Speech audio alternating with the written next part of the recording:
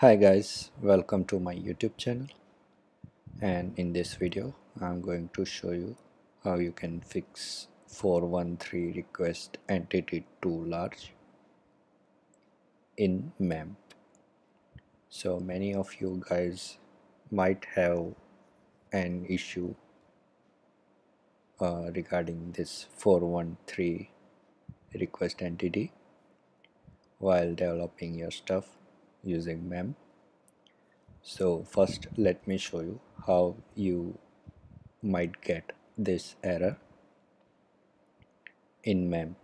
So in my case, I was trying to import an database from PHP MyAdmin. So this is my MAMP localhost.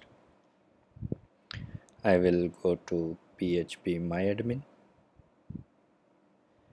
and here I have created a test database. So first let me drop this database, and now I am going to create a new DB, and in this DB I will import a database zip file. So it is around 288 MB. So I will try to import this DB, and I will click on go.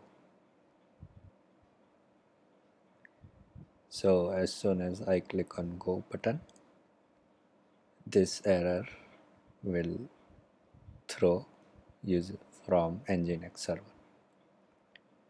413 request entity too large. So we can fix this error very easily by changing some configuration of Nginx. So for that you have to open your Nginx configuration file. So in MAMP you will have your Nginx configuration file at applications MAMP conf nginx.conf. So first I will open this file.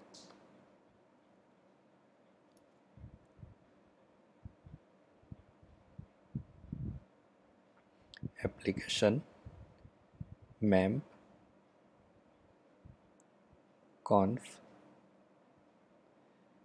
nginx and nginx conf. So this is the nginx configuration file of MAMP. Now in this file we have to add these two lines under the HTTP section.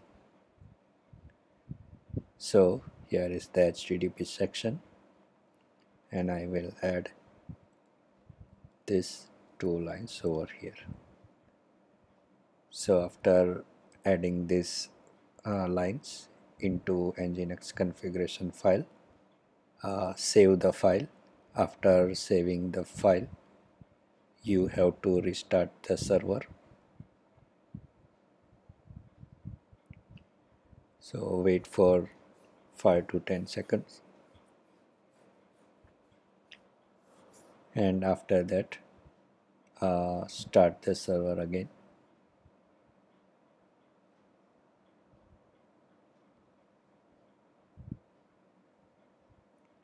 So after restarting the server, it will automatically open the web page. Now I will refresh this MAMP page again. I will close this tab.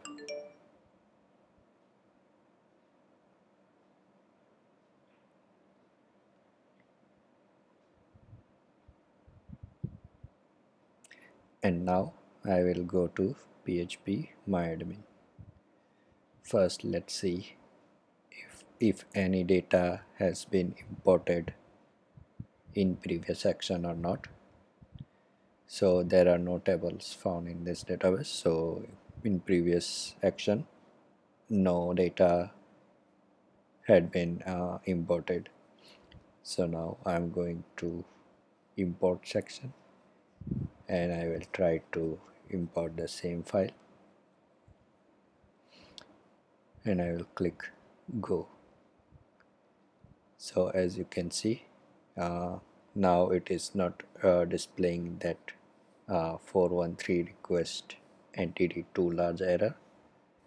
Now this database is too big, so it will take time to import, but our issue has been fixed.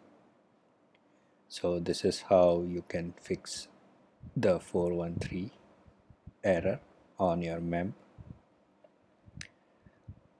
I will provide this blog URL into the description section.